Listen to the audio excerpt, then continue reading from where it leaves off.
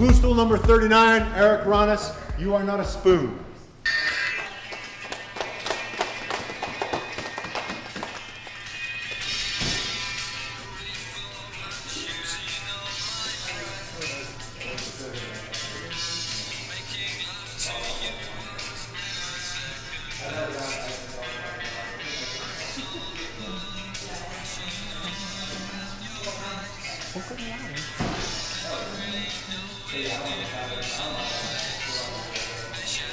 Okay, if you know it.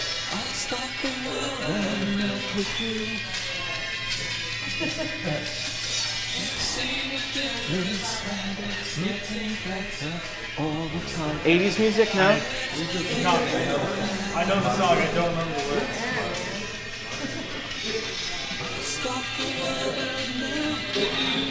Okay, so over the summer I was driving in my car to Montpelier, and that song came on, you know, the radio or my hit list or whatever, and I'm singing along with it, and 30 seconds later I blurt out to myself, "But you're not a spoon." And this was unusual because I typically don't speak out loud to myself, I think loudly, and so I thought, you're having an emotional reaction to something. What just happened in your mind? So I'm going to talk you through the 30 seconds in my mind between hearing that song and my outburst. All human interaction for me is a meeting, okay? Obviously it is. And therefore it is also a melting. Hey, Barbara. I was reading a lot of Martin Buber, who's a 20th century philosopher, this past summer, and Buber talks about something called genuine dialogue, all right?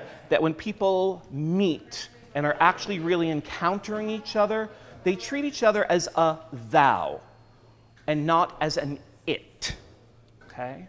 So if I'm talking to Ellen, it's not that Ellen can transactionally give me money or approve my curriculum or whatever it is, okay? Or Tyler is merely, yeah, you're there, Tyler, you know, the camera person. We treat each other as its, okay?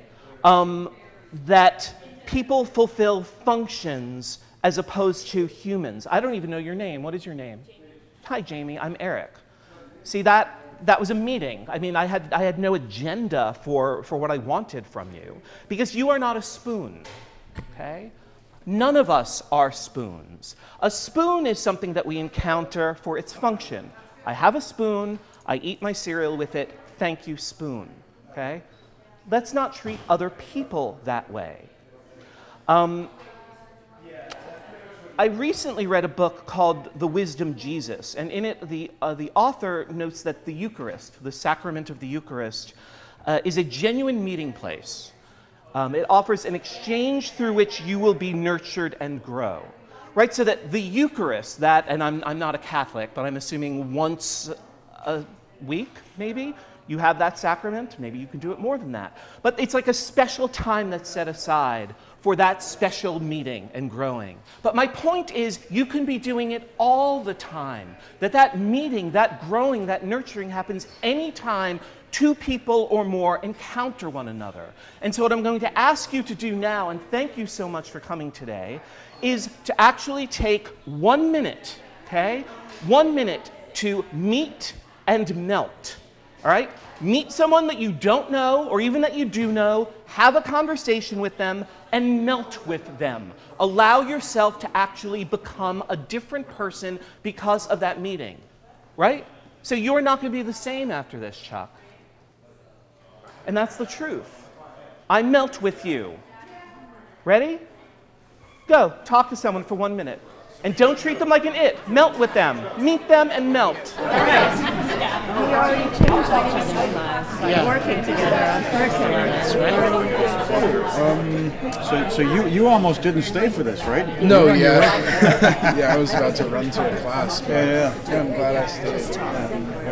Or anytime you find something curriculum with you. Okay. Yeah, I've been doing my capstone, and that's been really interesting. I'm a French-American citizen, dual citizen. Oh, cool. I'm 50% Irish, 50% French. Are you from France? I was born in the United States, but my dad's side of the family is entirely French. I'm technically Okay. a 1.5 generation French, because he came over when he was 26. Got his master's in the United States. Cool. Met my mother, and now I'm here. And do you speak French? Are you somewhat I can fluent? understand it very well. I can speak it when I'm... Loved it. It was a great little place. Not a lot of people. I was like slightly older at the time. So how old are you now? Right now I'm 22. So you graduated from SATEC 10 years ago? Something like that? Yeah, sure. Yeah, what was it? I got out. When did you go to high school? Got out as it was supposed to be 2018, so 2014. 2014. So, alright, so my son Jack started at SATEC. Finish up, please. Finish up, please, if you would. Finish up. And you can talk again later, but I guess what I'm trying to point out is that there is the opportunity for Eucharist, some sort of like sacramental thing going on every time we encounter another person if we take advantage of it. But not only are people not spoons, I was then thinking later on, so this is post like the Melt With You song, I was thinking, well, why don't people do that more? Because I don't think people fear or think the other person's a spoon, they fear the other person's a knife, okay? Or if knife is not an appropriate thing because a knife is actually scary, let's say a fork, okay? If I'm a fork, I could poke Ellen in the cheek and hurt her, right? And sometimes we don't go for communication with another person because of that fear, because of that mistrust. I teach communication classes, and sometimes students are like, I can't engage in a conversation with another person because I so disagree with them. And especially today in our political climate, there really is a high level of mistrust. Not necessarily that the other person is going to stab me, but the other person is going to get prickly with me, all right? So back to Martin Buber. He says that when we have a genuine meeting, we receive the other person as our partner, but such a confirmation does not mean approval. No matter in what I am against the other person, by accepting them as my partner in genuine dialogue, I have affirmed them as a person. Is it possible to have conversations with people who we really disagree with and still affirm them as another person? Yes, it is. It's just I think we've lost our practice doing that.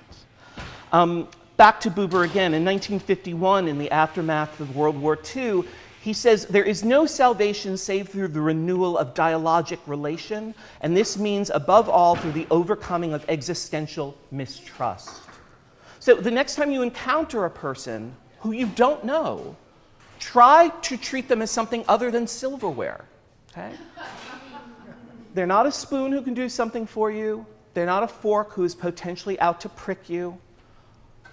And the act of meeting that person has the potential to be more than just like a transactional, what's the word I used? Utilitarian transaction. It is an act of alchemy, okay? Go out there and melt with one another. Thank you.